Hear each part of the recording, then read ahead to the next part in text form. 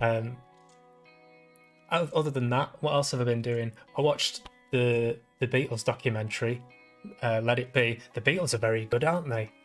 Oof, what a band! They got some great songs. Very, very talented bunch of young men. In all seriousness, my uncles kind of put me off the Beatles because they just won't shut up about them. They won't any kind of new music that you play to them. Like, they'll listen to all kinds of music, but there's always some kind of strand that ties everything back to the Beatles.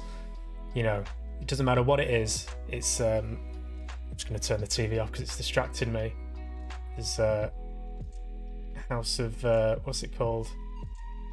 Is it called House of Quiz? House of Games. And I'm just looking at the questions. Don't do that, Adam. Don't do that. Concentrate. Yeah, I love the Beatles, but there's a knee-jerk reaction I have when someone is so adamant that a band is the best band that have ever existed. You have to question it. Of course, you have to question it. You can't just take that as what I end up doing. Is I end up going, yes, they were good. My position is they were great. They were really great, but they didn't exist in a vacuum. They had their influences. I'm sure there were people when the Beatles came out that were going, you know, being a bit wanky and going, oh, well, they're just copying, I don't know, some other older band. Everyone has their influences. That's all I'm saying. And but I will say, it's like, I can't remember how long it is, this documentary, but it's on Disney Plus, and it's the making of an album or something like that. The band don't even know what they're doing. They're just making this documentary of them practicing and writing songs together. And the whole thing is like them discussing, like, what is this thing? Are we doing an album? Is this a film that we're doing? And then someone has the idea that they perform a few songs on the roof, and it was their last ever public performance, which I didn't know, because I was never like properly into the Beatles. But I'm just going to change this stream title to just chatting, just because you never know. Someone might wander in, and then I've got them, and then I'll change it to the game that I'm playing. But I'm going to carry on playing the Plague Tale Innocence. It's all right. I'm kind of enjoying it. So yeah, even they don't know what it is that they're working towards. And I just love watching artists put something together. And not that my opinion matters, but I did think, fucking hell, they can really like Paul McCartney. I've always thought, because I see him nowadays, and I'm like, yeah, he's kind of, he seems like he's a bit past it, but I'm not saying he is past it, but you watch him sort of in his prime. Don't really like that term, but him and John Lennon, like the way they work together, and obviously George and Ringo. I think I underestimated them with I've been hardened and full of cynicism over the years. But I blame my uncles. I blame them, because every time we have a family get together, the guitars come out. And don't get me wrong, they're all very talented men. They can play the guitars very well. My uncles, I mean, but they won't play anything post 75 or like early 80s maybe. The Smiths, so like around that era. It was a captivating watch, and I'm no super fan either. How you doing, mate? Good to see you back. It's great, wasn't it? Really, really good. And you'll know what I'm talking about when I say that my uncles put me off the Beatles. They're not put me off, but just, it's like, it's that saying, familiarity breeds contempt. And it's through no fault of the Beatles. But I also, it's like a bit of a, when people say, oh, Oasis just ripped off the Beatles, I just want to say, just to troll people, like, yeah, Oasis were a better band, actually. They're a better band. I prefer Oasis. I think they got better tunes, which is all completely subjective. But Ringo Starr as well, he's a really decent drummer. I always thought that he was just a bit of a a bit of a spare part, like kept time, didn't do anything too intricate or kind of awe-inspiring.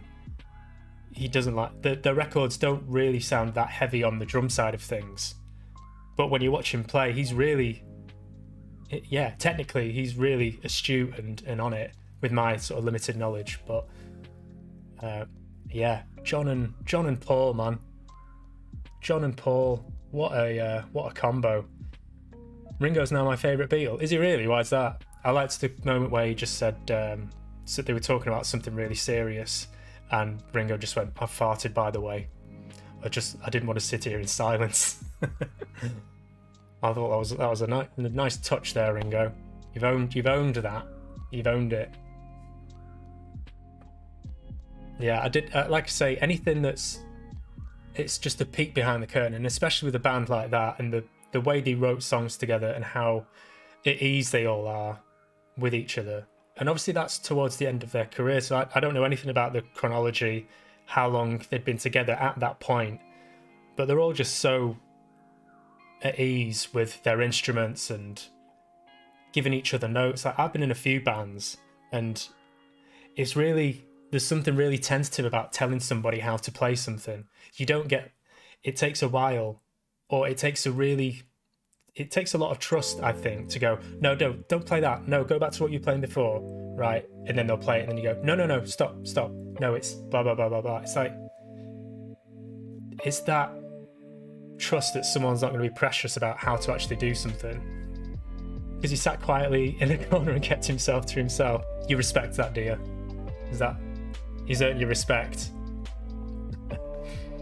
He does, though, to be fair. There's no getting around the fact that the drums really just kind of tie everything together. There's no mad drum solos or like really distinctive standout Beatles drum riffs.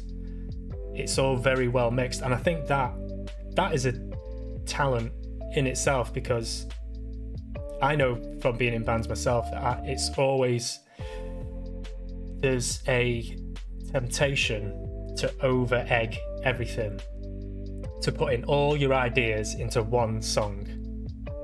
And when I don't really drum anymore, but when I was in like rock bands, it would be like, see how many riffs we can get into one song, and everyone would, so there's no cohesiveness. It's play this segment and this segment and this segment. It's like 5 or 6 different riffs in one song. So there's a lot to be said for sort of holding back and just riding the wave, man. Just riding the wave and just supporting the bigger picture. And I've gotten back into some classic Beatles, singing a bit before in the shower. Bloody great songs. What a cracking bunch of lads. And what bloody numpty goes and shoots John Lennon? Why? What?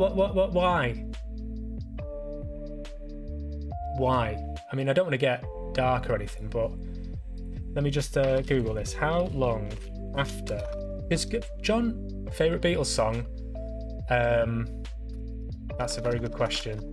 I'm going to say Michelle is up there, or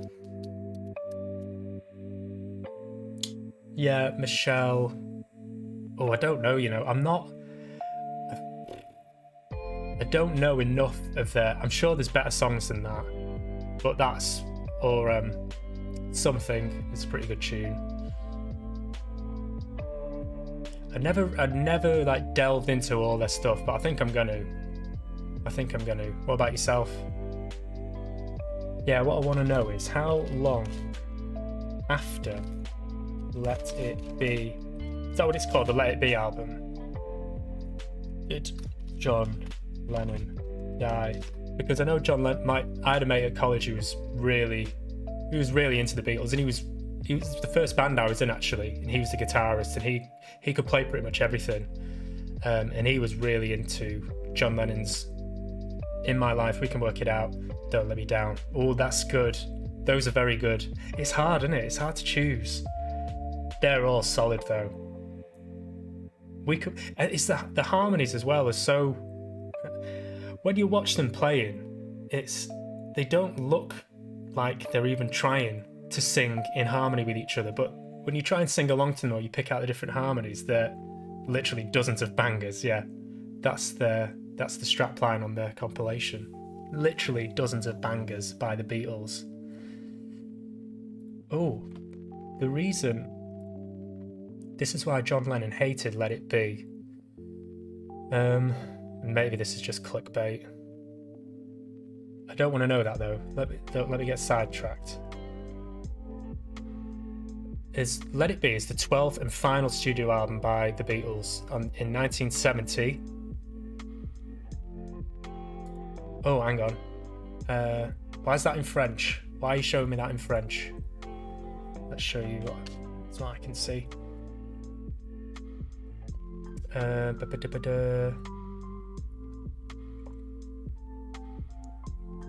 No, there's too much writing there. There's too much writing.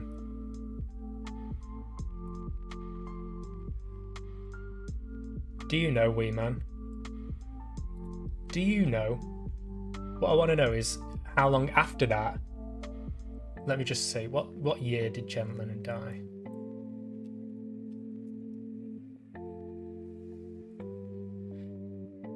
Oh, right, so 10 years after that. So, how old was he? He was 40. Thank you for the follow, Nathan. Hope you're well. Welcome in. Welcome in, welcome in. We're just talking about the new Beatles documentary. How are you doing, man? So he was 40. I thought he was quite young. I wasn't sure how old he was.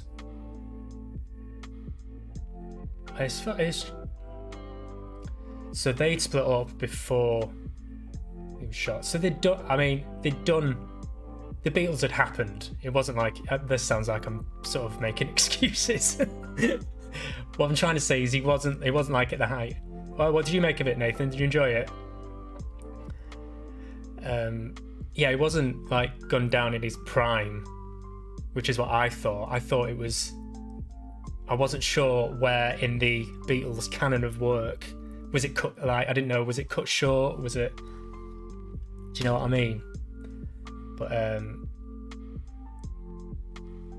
yeah, you enjoy it then. Yeah, so I'm gonna go back and re-listen to some stuff. Oh, just open it back up again without the cynicism of it all being spoilt by my uncles by just telling me how great they are. I'm going to make my own mind up, and even though I agree with them, I want to dig into the back catalogue. That's what I want to do, like all the older stuff, because I know there's some good stuff there. Do you have any favourite songs, Nathan? Top 3 favourite Beatles songs, if you had to choose? In My Life, We Can Work It Out, and Don't Let Me Down are certified bangers. Certified bangers. Yeah. Good shout there. Good shout, good shout. Have I got anything else to report? Not really. There's a few bits that I'll sort of chat about when I delve into the game. I mean, K-pop person who likes the Beatles, how old am I? What about Yoko being there? That's cool. K-pop is Korean pop, if I'm right. Which I've never really heard. I've heard a lot about it. Heard good things about it. What about Yoko being there? That's interesting, isn't it? She was very... top 3 songs. Hey Jude, Don't Let Me Down, and Yesterday. Yesterday is beautiful, isn't it? I wish I could play them on here, but I'm not allowed. I'll get copyright. I'll get stricken by the copyright people. Yeah, Yoko's singing. That's it's something. It's something. I sent a message. I was watching it and I messaged my mate saying exactly that. Like, Yoko Ono's she's got a lovely voice, hasn't she? And I think it's I don't want to be harsh or anything. She's very hard to read, isn't she? She seems quite removed and sort of in the background, but her and John Lennon are obviously madly in love. It's quite sweet. She did, yeah, she didn't seem to be the problem she's made out to be, but I just couldn't help wanting her out of that room. It's a hard one to read, isn't it? You don't know if there are any tensions there around that. I suppose it's purely speculative. How tensions in the band were there tensions in the band? I don't know. The tabloids obviously made a good dined out on that one for quite a while, didn't they? It's very. Anyway, my mate said that he loves Yoko Ono. She's great.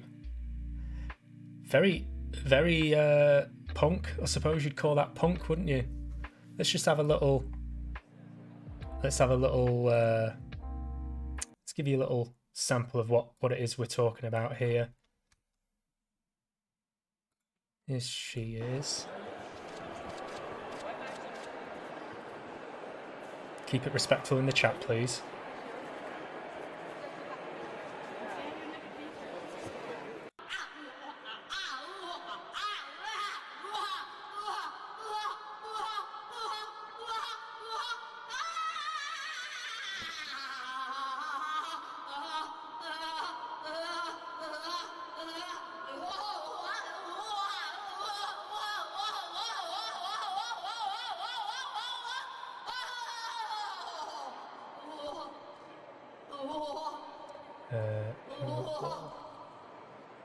Put it in the bin. Oh.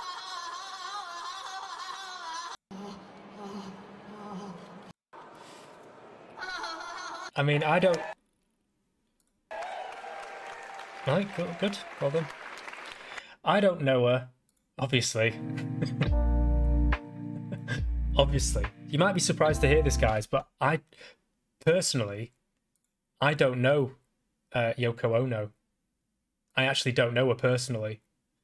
So, why do you keep muting yourself? Stop it.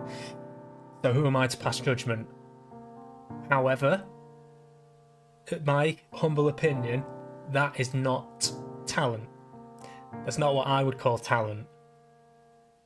But it is bold. It's an expression, isn't it? It's an expression, and I understand it's not supposed to be tuneful. It's not necessarily supposed to be likable. It's not supposed to be enjoyable. Maybe you're not supposed to understand it. Maybe you're supposed to dislike it. That's the interesting thing about art, is that it doesn't have to be good. Good in the sense of I don't know. Well, the Beatles, I suppose. I think there's a very hard contrast, isn't there, between Yoko Ono and then, because when they're jamming and stuff in their documentary, and then they sort of have nobody's getting anything out of it.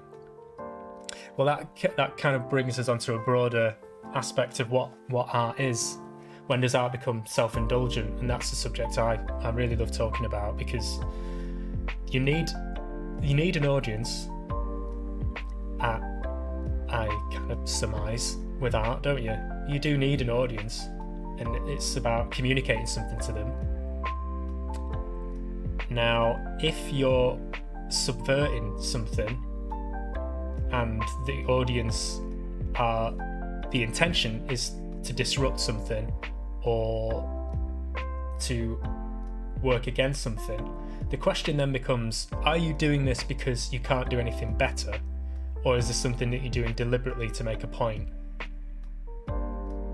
I suppose you judge each case by its own merit, but that's the knee-jerk response to that kind of stuff is, she's got no talent, so she's just shouting. She wants to be heard, so she's just shouting. The same way that any punk bands would be labelled like an old sort of fuddy-duddy would go, oh, it's just noise. They're not even playing proper songs.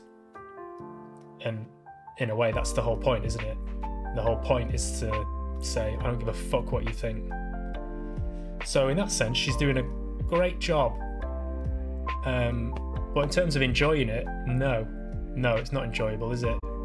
Not enjoyable. Not nice on the